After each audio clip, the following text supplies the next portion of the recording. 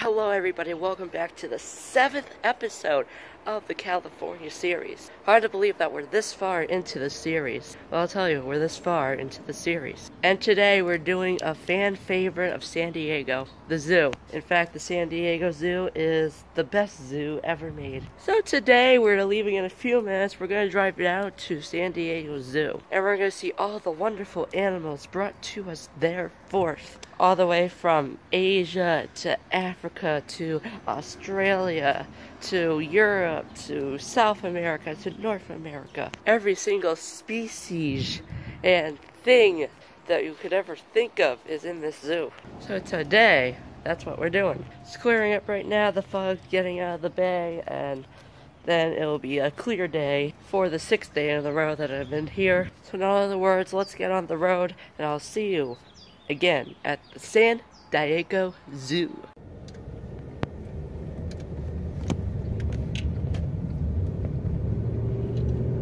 Do you have a hat? Yeah.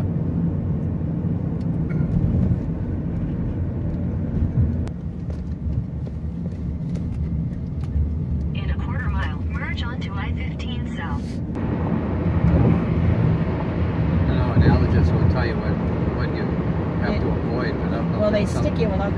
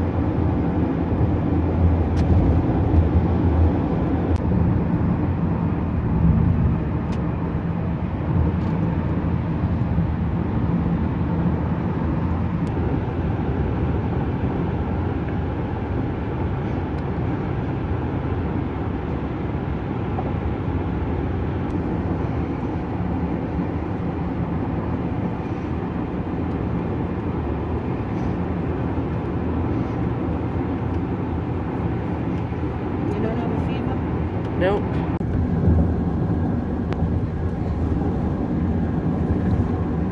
Slight right onto Richmond Street.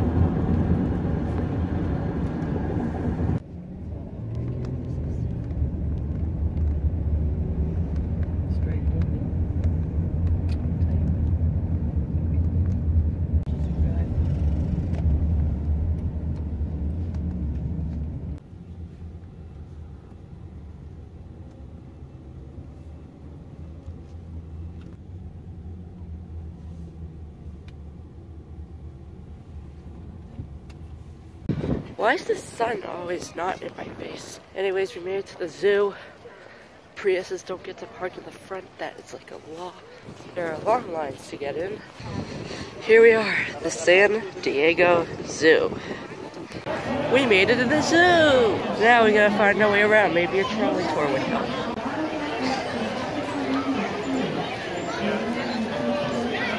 Timers on board. First timers? Alright, Hello. Me too. Well, today that is first for the day for me. Let's go exploring. Let's go see what's going on around the zoo. What we're going to be doing is we're going to be seeing somewhere a little over half of the zoo, and I'll point out those areas that we will not be covering. So you can come back a little bit later on, do some exploring all on your own. Think about the smaller stuff like the birds and the primates. Well, those are located behind the flamingos right down this patch of right. That's where you can find baby gorilla, baby orangutan, baby chimpanzee. Lots of babies. Not tiny, but they're still pretty small. Go check them out. Zoo Skyfari ride, and also Megaport Bowl. Safety rules, very important of course. If I can have a camera from the bus, I can see everything you're doing up there. Alright, there, that's the camera you found. And also, if you have cell phones, please put them on silent or vibrate mode. And just please no phone calls while you're on the bus. Now that's all done and over with, let's start off our adventure by entering Tiger Trail. I gotta make a Tiger few Trail is one of the zoo's first business calls. And plants in the same regions of the world, all grouped together so you can kind of see what it looks like out in the wild and some natural behaviors of the animals. And in just a few moments, we're going to make an attempt at finding yourself some tigers. The only thing is that we did not always see them from the bus, reason being that we're looking at a very small portion of their entire enclosure. Let's give it a shot. Look on the right.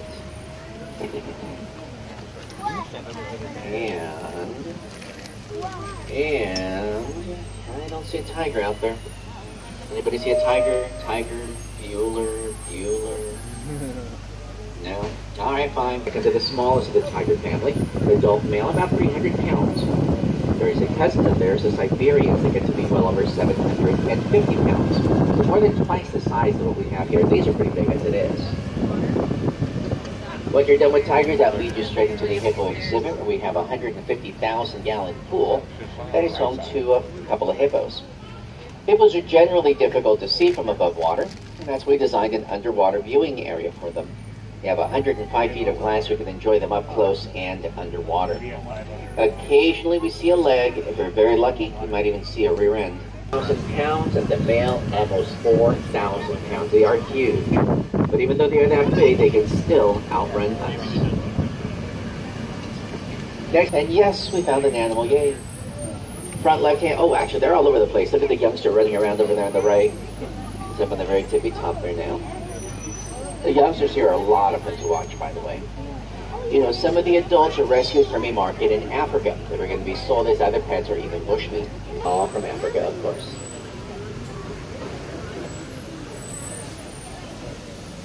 Folks, with your tickets, you are able to use the bus tours as much as you wish. But you also have access to a different bus service called the Kangaroo Bus. Let me tell you all about that. Oh, in fact, there's one right up ahead of us there. The Kangaroo buses are going to be going a very similar route that we're going on. They're just not narrated. They're going to be dropping off and picking people up. So think of your tickets. They come by every 15 minutes. And as you look through the bus, on the left, you're going to be seeing that yellow kangaroo sign there. And stand by for 1 second, folks.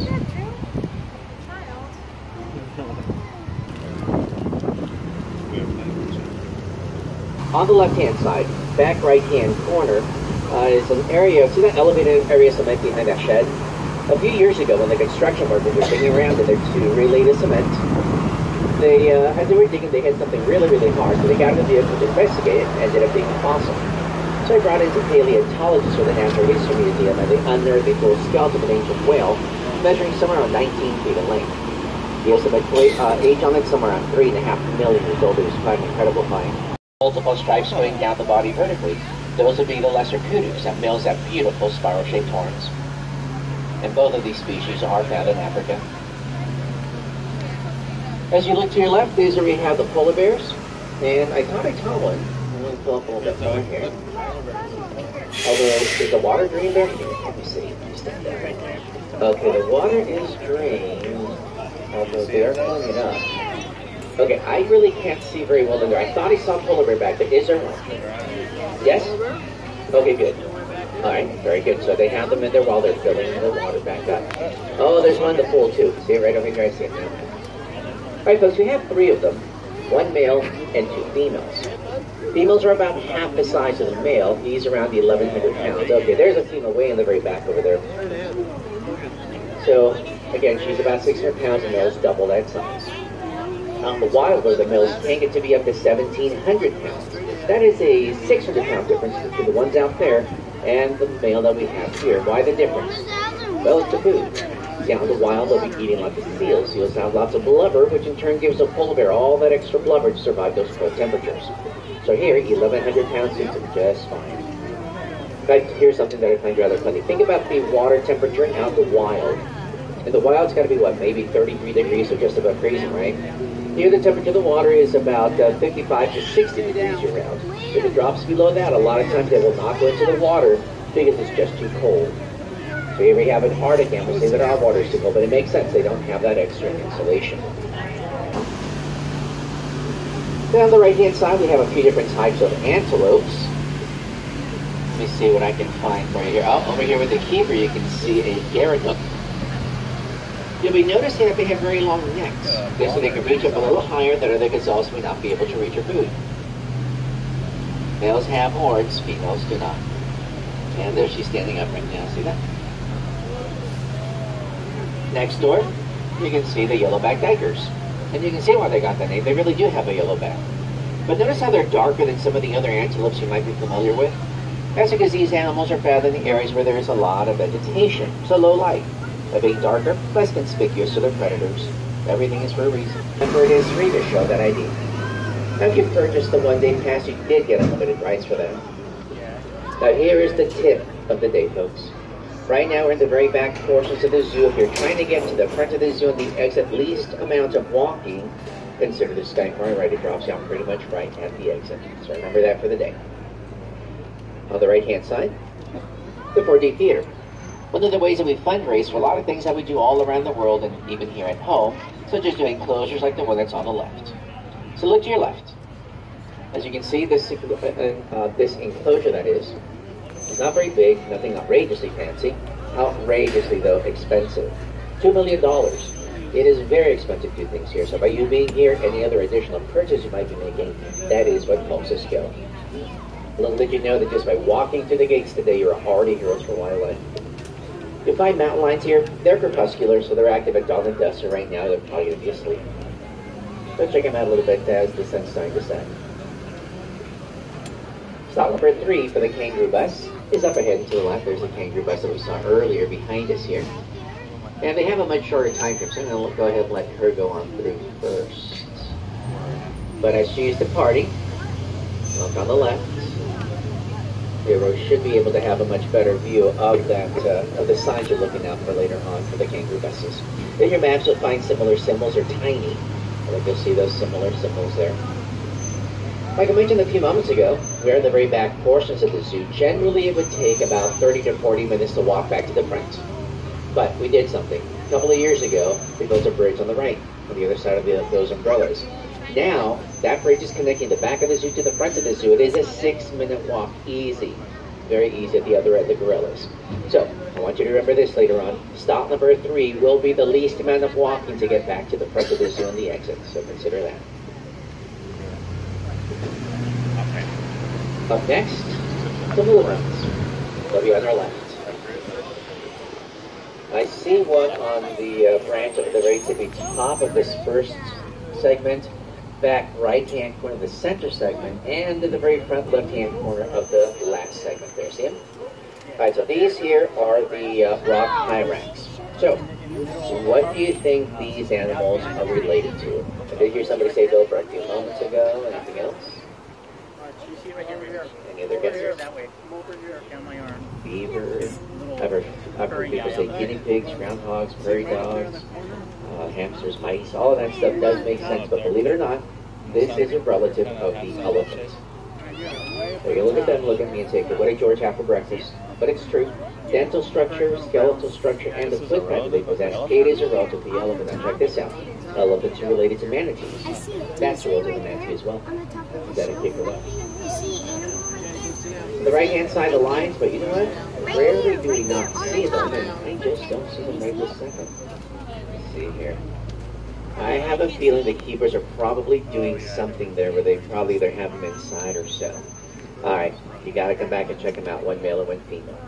Now folks, up ahead in just another second, we have an area where we just got some baby birds, some chicks that were just hatched about a week or 2 ago. Because of that, they're very, very rare, very endangered, and the keepers have asked us not to speak once we're over in that section. So, it's going to affect the jaguars. Jaguars are on the other side of this building here. I'll pass by slowly, and I won't be able to speak about them, but hopefully catch a glimpse. But again, I won't be able to be on the microphone here for just another moment or so. Let's look out for those jaguars. Hand corner. You see how there's an opening there, kind of where the glass meets the building? So that's the opening to their bedroom. And so she's probably back over there right now. Now, both the lions and the jaguars do come from areas where there is pretty high temperatures, but ours are spoiled. They don't like it very hot here. There's air conditioning in their bedrooms. That's where they prefer to be. So they just have to come back for them. But yes, they're spoiled. On the other side of this building, you're going to see a little glass area with a little corral there. That's because we have a brand new baby Beard's tapir. Tapirs are relative to the horses and the rhinoceroses. This little one here, even though I don't see it out right now, looks like a little brown watermelon with legs on it. You gotta come back and check him out. And he's such a big deal because we have not had a baby born here in over 30 years. So come back and see if you can find it. Right now it's unavailable. It's probably just inside the building. You can see the guanacos in this enclosure. Guanacos are relatives of llamas and vacas and vicuñas from the Andes Mountains of South America, so basically the South American version of a camel. So knowing that, what do you think they do when they get angry, excited, offensive, etc.? What do? They spit. And it's not just regular spit, it's regurgitated food, it's green, it's nasty, it smells. And they always aim for the face, and more precisely, the eyes. And I speak from experience. I did the animal shows here for about 12 years, so we had a llama punch, and my buddy, I walked into his enclosure one day just doing my normal work, and this thing, he must have woken up on the wrong side of the hay. He let me have it. All over my eyes, my hair. It was just a big old mess. And you can tell they're going to spit at you because they look straight at you, kick their ears back, start puckering up their lips, and at that point, look away. That way they get the back of your head, not your eyes. I learned that very quickly. He actually got me twice. And the more upset that they are with you, the deeper into their stomach they go to spit at you with. I take a look back left-hand corner, sort of, kind of, almost, you can see an elephant, right? Folks, we have the 2 types of elephants left in the world out of the 600 species of elephants that used to roam the earth at one point. African and Asians. How do you tell them apart? Easy. Look at their ears. This one here has much bigger ears. That would be the African. Asians, they have much smaller ears. But all the elephants have about 100,000 muscles in their trunks alone. And just by itself, that trunk can weigh all the way up to 400 pounds. Alright, so here's what we're going to do. Not a great view there, even though we got a view. Let's go around the corner. We have some more yards for the elephants on the other side of the building. But this building you see here is the Elephant Care Center. On the other side of it, so we have their pens completely exposed. That way everybody has a chance to see all the husbandry work and the training that goes on with the elephants. If the keepers are doing some work, I'm just not going to speak over them on the microphone. I don't want to disrupt. But if nothing's going on, we can chit-chat. Let me go around the corner here and let me assess. It looks pretty quiet. Oh, I do see an elephant in there. If the keepers are doing something, just going to pause in front of it. I'll let you observe, and I'll speak about all this area when we pass, okay? Let's see.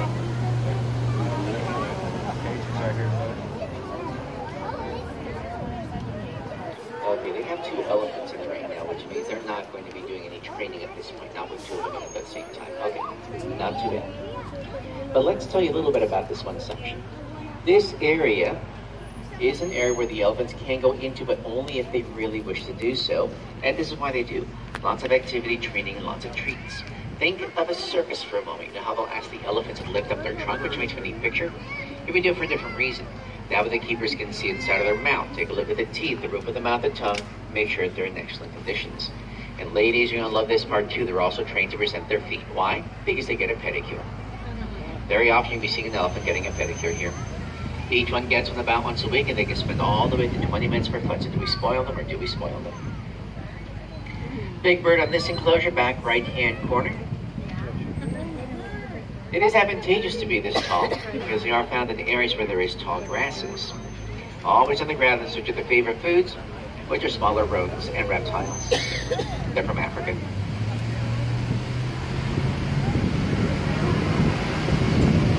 Alright, let's see if we have any more elephants over here. We saw 3.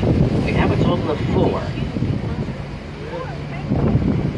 You can catch it. Oh, there's the other one. Okay, gonna slam on the brakes. So slamming on the brakes. But there's another one by the tree. That's Miss Shaba. She came to the Reed Park Zoo in Tucson, Arizona. What's the fastest land mammal in the world? Anybody know? Cheetah, 70 miles an hour. I present to you the fastest land mammal in North America. No, it's not those camels. Do you see the other guy on the extreme left? Pronghorns. Those can reach speeds of up to 50 miles an hour. But why do they used to run so fast? There's nothing here that runs that fast, but there used to be. These never lost that characteristic. The camels that we have a pretty good view of are the dromedary camels, single-hump camels that you will find in Africa. Thousands of those exist, just all domesticated. In other words, somebody owns them. Different goes the story with the other type of camel. There's the Bactrian camels that come from China, Mongolia, and those regions. Those are the double-hump camels. Those other ones are very, very tall and previous overhead.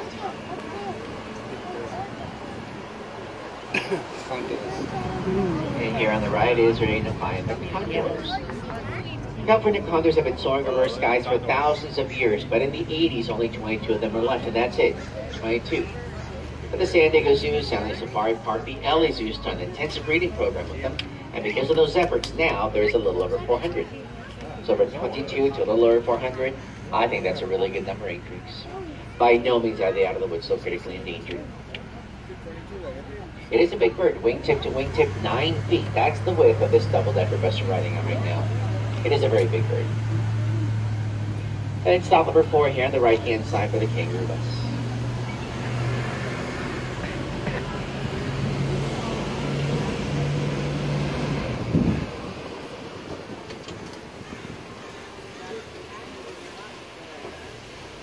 There's one, the very front right-hand corner. Actually, there's a couple. You know, whenever you see the group by, you're always going to see at least one of them looking all around the skies, looking for any predators like birds of prey. Fear foods are scorpions, and they are immune to destructive venom. Down in the southwestern parts of Africa. A lot of them do want. If they have a chance to come back and spend more lecture time with them. You see that we have some benches there, you can kind of relax, catch your breath, and enjoy the antics of those little critters.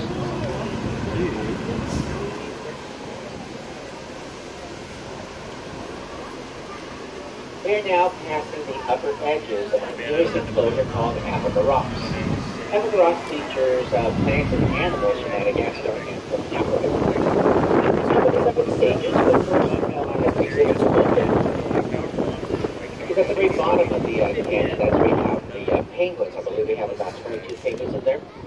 But about 2 months before they went into their enclosure, I found out they were going to be having some roommates, and I was pretty surprised. In the same pool, swimming around with those penguins, 5-foot-long sharks. Sharks and penguins in the same pool. You got to go check it out. It's just really, really cool. And I'm sure that somebody did a little bit of research, and they probably found the type of shark that the penguin does not want to eat. All right, good. Some of you got that. All right, just checking to see if you're still with me, folks. It's opened up fully in Thanksgiving weekend. Check out our website, sandiegozoo.org.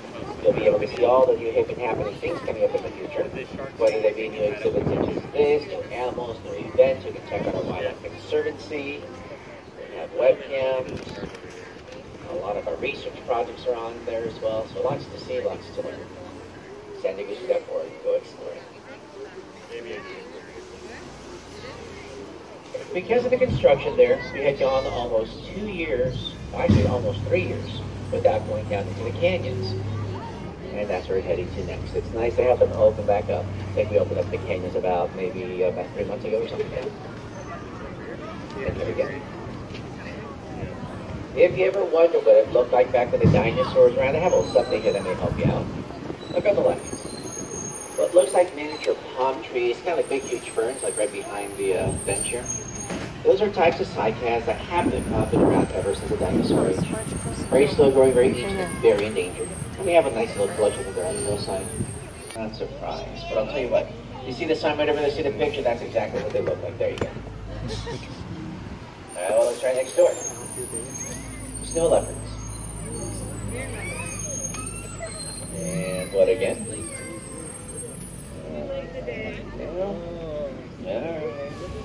Alright. Must be sleeping. Or, kind of asleep, we have a bear. This here is a brown bear. Brown bear and black bear, what is the difference? Well, it has nothing to do with its coloration. It has to do with the hump that they have on the shoulder. It's laying down right now, so you can't really appreciate it, but it does have a pretty big hump. So there are some black bears that are brown and some brown bears that are black, but you're looking for that hump. These get to be over 1,000 pounds, while the black bears may be 400 to 600 pounds, so it's a notable difference. And they eat quite a bit of food, up to 70 pounds of fish in just one sitting. It's a lot of fish tacos. Down there. And it is that time of the year, so we are putting them together. And who knows, maybe we might get some little ones later on. We're hoping. Maybe let us near. We're going to do the keys that climb up into a tree, bring down some branches, create a little nest for them to climb in. That's where the bears can come back. Right there next to the keeper, you can see one of our lemurs. That's one of the red rock lemurs that you're looking at right now. Lemurs, oh, there's something like that. But those are the black, the blue-eyed lemurs. And those are very, very rare to see as well. They don't keep too much of the nice species that we have here. They're found in the island of Madagascar. I don't think it's broken, but... So, we went to go take our family photo before our bus tour, and the photo cost $40. So, no way. We'll picture it for the rest of our lives. Hope you enjoyed the tour. That's the funniest thing ever.